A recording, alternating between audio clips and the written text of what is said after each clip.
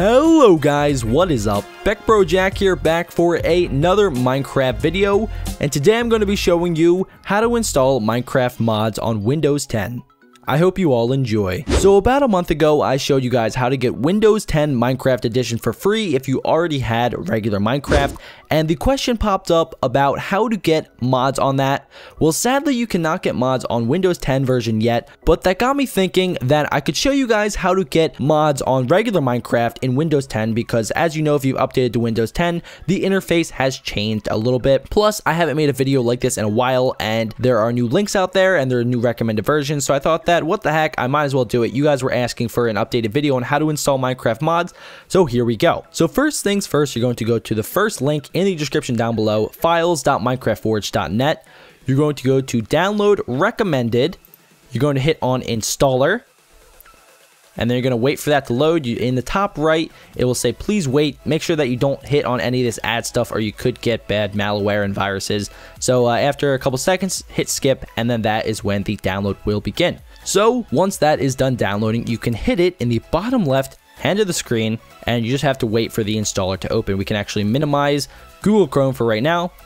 Now, as you can see, a little interface pops up, Minecraft Forge. You can hit install client. Now, before doing this, make sure that you have ran Minecraft Vanilla 1.8 at least once, because that is what Minecraft Forge is actually going to mod for you. So if you have not run Minecraft Vanilla 1.8 at least one time, this is super important. Make sure that you go do that before doing anything else. I'll show you guys how to do that really fast. You're going to go into Minecraft, hit edit profile, go into your versions, and then hit on 1.8. Hit save, and they're going to play it and then load up a world, and then you can exit back out. So yeah, once you have done that, hit install client. I already have it installed, so as you can see, it says successfully installed the client to 1.8, and it will actually create a new version profile for you, which you can click on. If I open up the launcher right here, hit on edit profile, and then I go to the versions, and then I can see that there is a new version right here, release 1.8 Forge 11.14.3.14.50. So you're going to click on that one and then hit save. Now you will have Minecraft Forge installed on your computer. That comes with 3 different mods that will unload any other mod in the entire world. I'm pretty sure anyway. So now let me give you guys some test mods that I like to use. The first one that I have here is Shaders mod, which I use in most of my videos. So we're just going to try out this version right here, version 1.8. We're going to hit download and see what happens. So you're going to scroll down to the bottom, hit on this little thing that says download, and then you're going to hit on link 1, Shaders installer for Minecraft. Now this will work for any mod. Just make sure that you go to the mod page and then hit download, and then you can put it in the mods folder, which I'll be showing you guys how to do in a second. All right, so I got the download link working. Sometimes you just have to keep on hitting the add fly link and refreshing the page if the cookies start acting weird. So yeah, once you're done downloading the mod, just hit skip add, and then you should get a little jar file right here. Now we're actually going to need to click on the little drop down tab and hit show in folder. So once you have this in your folder, this is where it starts to get a little bit complicated. So you're going to probably want to keep track of this and drag it to your desktop. So what we're going to do is we're going to clear out space right here. We're just going to minimize everything else, open up the folder, drag it to the right, and we're just going to not have anything else going on there. And then we're going to drag the shaders mod to our desktop. So make sure that you do that. And we're going to do the same thing with the Optifine mod. So the version that works very well that I found with shaders is Optifine 1.8.0 HDUD1.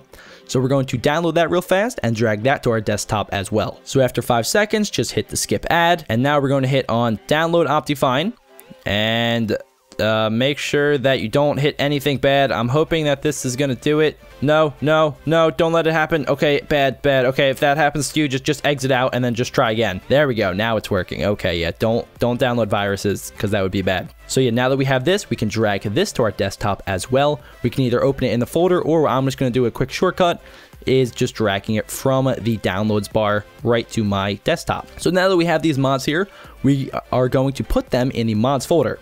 So to get to the mods folder, you're going to go onto the search web and Windows down here in the bottom left.